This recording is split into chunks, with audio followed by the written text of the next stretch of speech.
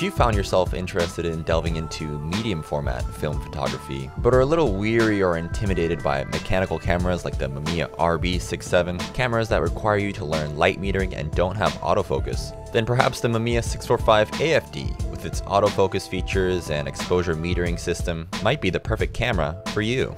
Yeah, this medium format camera is an incredible powerhouse. It's not really been talked about that much on YouTube, so I'm happy to share it with you guys and go over what I like about it, what I don't like about it, take some nice flicks, you know, check out Yokohama. So you load it up. So you got the arrow there. Good to go.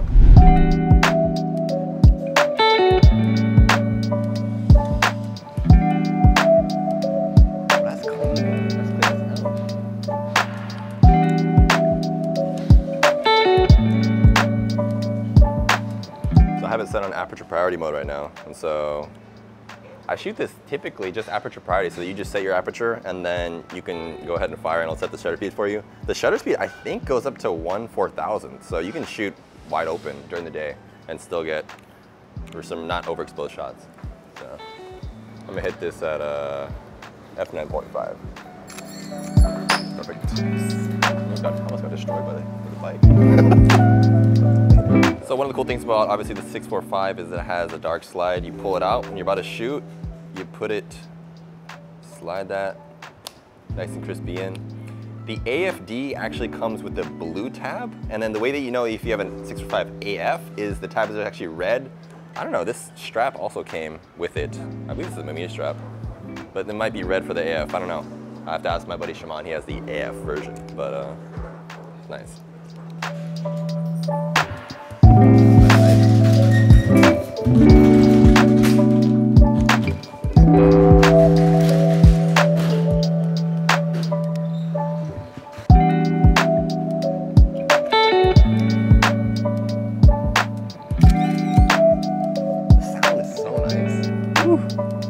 This is the kind of sound that makes you want to actually go out and shoot. Sometimes some cameras got some weak shutter sounds, but this one's got a really clean one.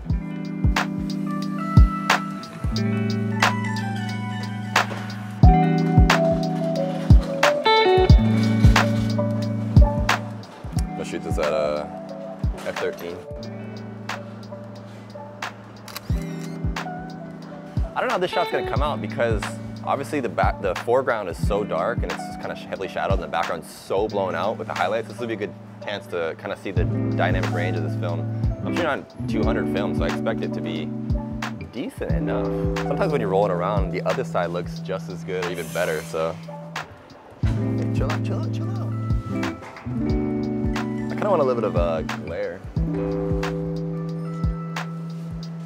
Wait for this guy to go by. I'm gonna hit this at f11.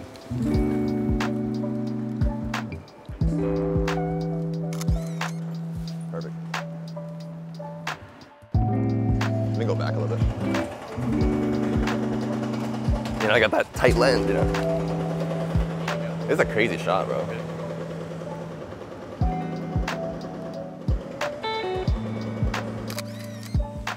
I'm gonna hit it off the reflection here too.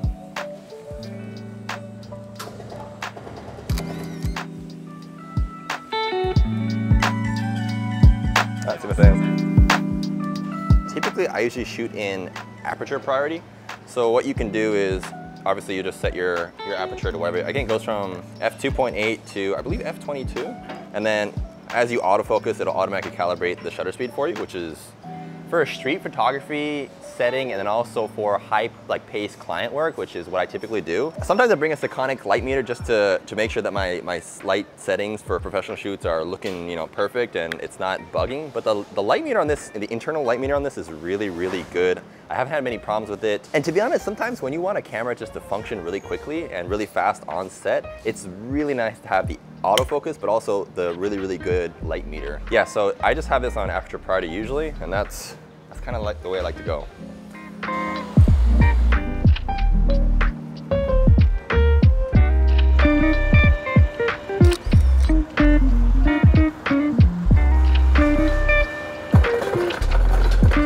That's the thing, man. You never know whether to shoot vertically or horizontally.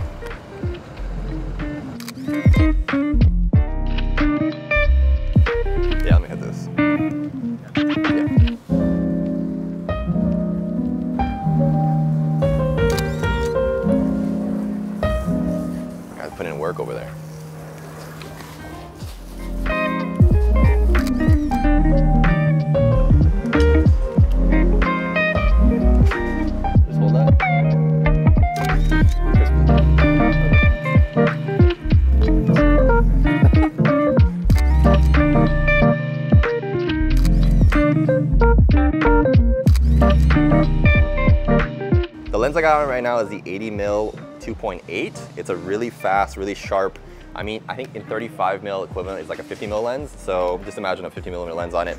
This is the sort of the GOAT of this camera setup. A lot of people use the 80mm. I actually want to get, I think they have like a 35mm, which is basically a super wide lens on this camera, which I want to get. I want to do a review on that soon.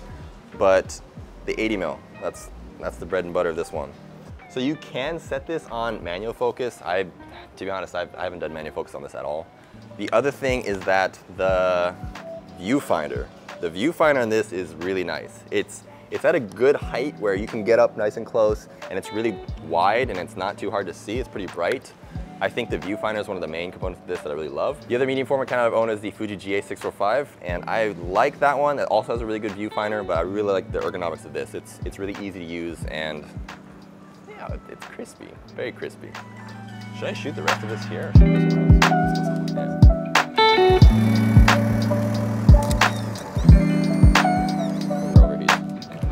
I've been shooting a lot of Kodak Gold just because it's so cheap. I got this roll for 1,600 yen, which is, damn, what's the exchange rate now?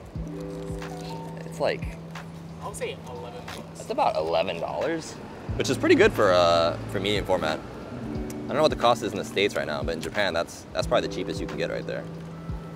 Sometimes when you screw up a medium format roll, like you let it get really loose, you just lose the entire roll.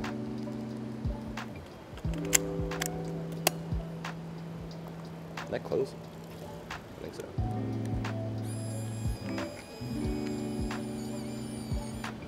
Gucci.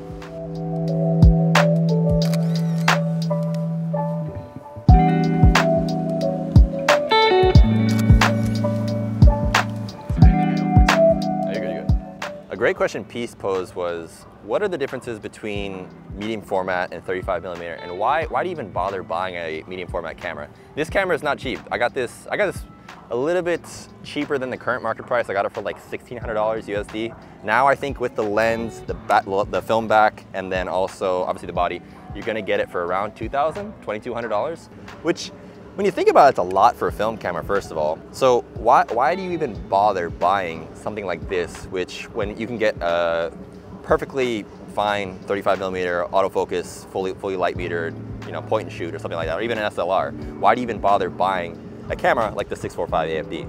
So the film format and media format, the actual negative you get is, I think, at least 2 times bigger than 35. So what you get with that is you get a much larger negative, but also there's a depth of field and a certain medium format look that you get that you can't really recreate with an SLR in 35mm. You can get something similar if you punch in, let's say using like an 80mm or even 100mm, 105 on a 35mm SLR. And so what you're doing is really punching in, you're trying to get that deep depth of field, which comes naturally on a medium format camera with a 35mm SLR. But let's say for like with a point and shoot, you can't achieve the same look as what you get with this camera. This camera, when you shoot on 2.8, obviously it's got a certain special look to it. Obviously coupling the 80mm and the depth of field look that you get with this camera with the color and dynamic range that you get on film, it's something it's hard to explain. It's definitely a look that it's unique, and you can't, I mean, can you recreate it with digital?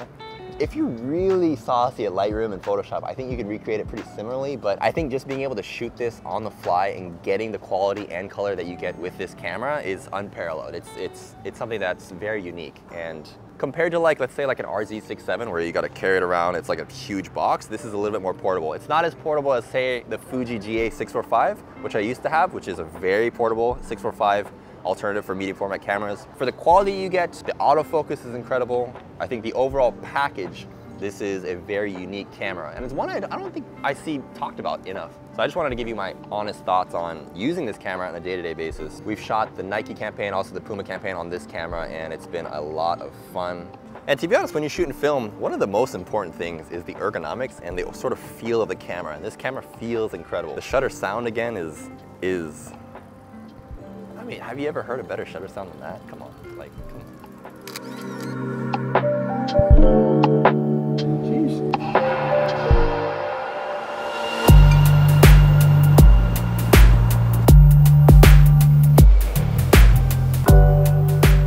If you enjoyed today's video, please press the like button, subscribe, it goes a long way, and turn on post notifications so you don't miss out. We're posting every week. Yeah, there's that F8. And a big shout out to my friend Peace Gates. Please check out Peace's channel. It's linked down below. He filmed this entire video and I had a great time shooting some film with him. This is what you don't see out here, huh? Thanks again, guys, and I'll see you guys in the next one.